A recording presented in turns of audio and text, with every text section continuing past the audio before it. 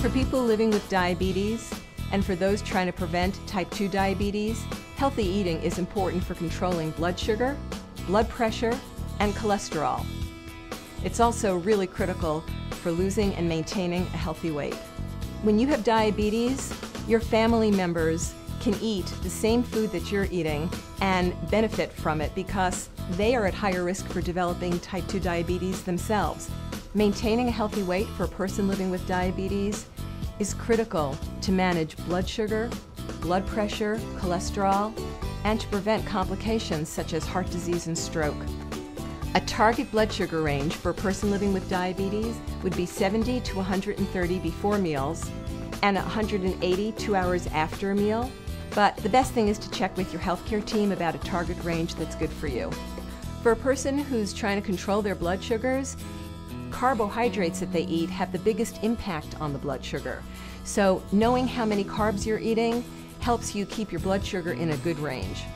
And carbohydrates are found in fruits, vegetables, grains, dairy products, more places than you expect.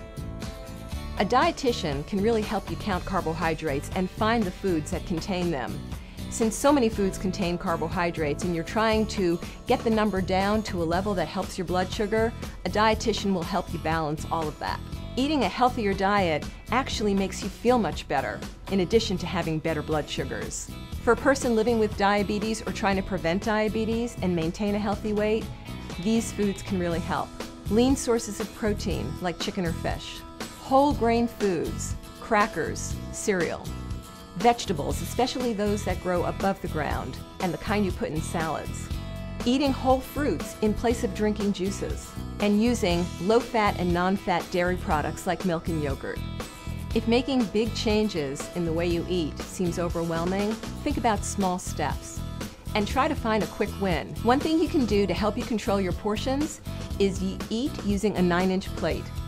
If you divide that plate in half and fill it with vegetables and fruits, that leaves you room on the other half for a quarter of the plate to be meat, probably about the size of a deck of cards or 3 ounces, and a quarter of the plate to be starch, grains or potatoes or bread.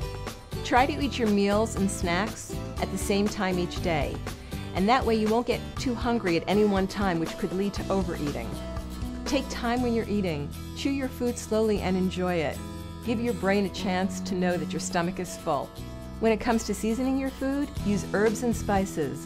Leave the salt and butter on the side. Make a list when you go shopping and stick with it. Don't go shopping when you're hungry because that can lead you to some poor choices. Bring your lunch to work instead of eating out. This will help you control your portions and avoid overeating like you would in a restaurant. When you're cooking at home, wrap up and put away your leftovers promptly. This way you won't be tempted to go back for seconds. And think about stir fries. They're a great way for you to boost your vegetables and cut back on meat. Plus, they actually make very good leftovers.